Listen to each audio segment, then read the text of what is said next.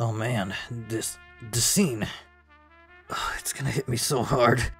I want to talk about the anime adaptation of Rokudo no Onna Tachi, which will be going under the name Rokudo's Bad Girls.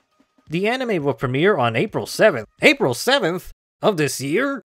Already? Well, news of this anime first revealed on insert date here, but I decided to wait till an actual trailer would come out.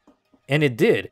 Links below for the sub-trailer. To those who don't know what this anime is about, let me clear the air by saying she's not the main character. This is a Urusei Yatsura situation, as the girl that's plastered everywhere is not the main character. It's this guy, hence the name Rokudo. This anime is what I would call a romance anime. It's not exactly a romantic comedy as it's battle-oriented. The series features Bancho and Sukeban themed characters. It's initially a slice of life that hits really hard, as it's from the perspective of bullied characters. At first glance, it gives the impression of being a naughty wish fulfillment series, but it's not. It's very similar to My Bride is a Mermaid, as the main character learns how to be a man, and potentially could become a bancho. The manga recently concluded, but I haven't finished reading it. But from the many panels I have saved, it just made me excited to get back into the series and continue where I left off. Rana is the main girl who's falling for Rokudo due to how evil she is. Rokudo obtained a mark that makes bad girls fall in love with him, and that's where the relationship exploration occurs. And it happens really early in the story. Rokudo has a lot of trials so he can mature, and it's surprising when he starts learning how to fight and how other characters view his manly potential.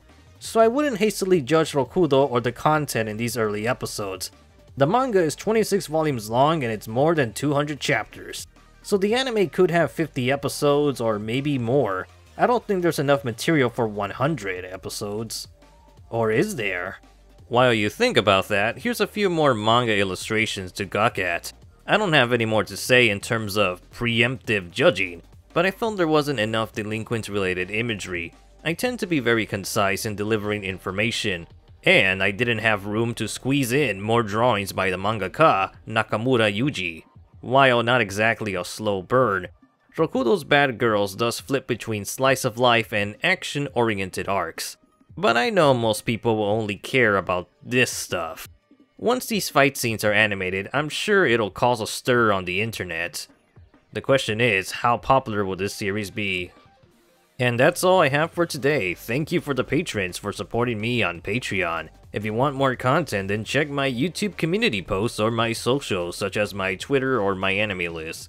My name is Alex, and thank you for watching my channel, The Anime Hero. Manly! Well, manly!